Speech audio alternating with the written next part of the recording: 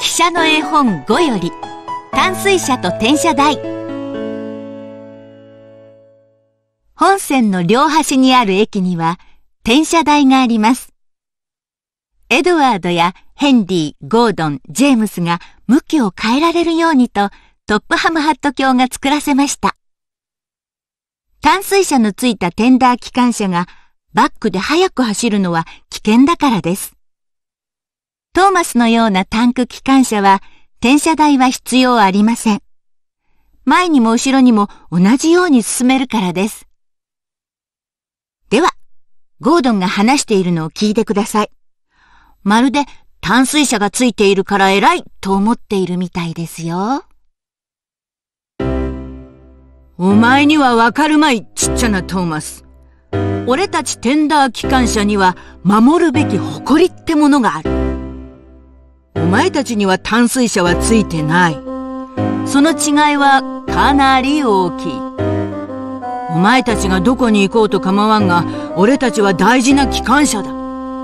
だからトップハムハット卿が俺たちに貨車を押させたり、客車を取りに行かせるのは間違ってる。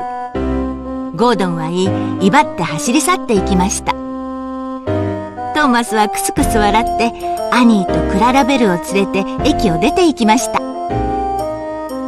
終点に着くと、ゴードンは乗客がみんな降りるまで待ちました。そしてブツブツ文句を言うと、客車を他のプラットホームへ引いていきました。バカにするにも程がある。バックで転車台に進みながらまだ文句を言っています。転車台は海の近くの風の強い場所にありました。ゴードンが乗れるギリギリの大きさなので、ちゃんと乗らないとバランスが崩れてうまく回りません。今日はゴードンの機嫌が悪く、風もビュービュー吹いていました。機関士はゴードンを前や後ろに動かしながら正しい位置に止めようとしました。でもゴードンはやる気がありません。助手が転車台のハンドルを回そうとしましたが、ゴードンは重く、風も強いので動きません。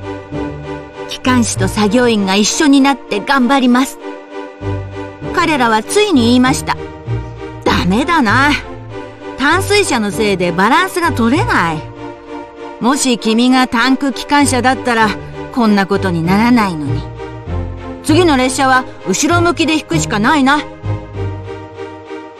ゴードンがプラットホームに入ってくると、子供たちが大きな声で言いました。みんな早く来て。新しいタンク機関車が来たよ。でも近くに来ると、なんだ、ゴードンが後ろ向きになってるだけかと言いました。ゴードンは怒って出発しました。乗り換え駅に来るとトーマスがいました。やあ、タンク機関車ごっこかい。だったら淡水車を外して石炭入れをつけなよ。ゴードンはカーッとしましたが答えませんでした。ジェームスがゴードンを見て笑っても、じゃあな、お前も気をつけろよ、と言っただけ。ジェームスは、大丈夫さ、僕は君ほど太ってないからね、と笑いました。ジェームスは転車台に来ると、大丈夫だよな、と心配になりました。ジェームスは転車台の上で正しい位置で止まりました。これなら簡単に回転しそうです。助手がハンドルを回すと、ジェームスは回りましたが、回りすぎてしまいました。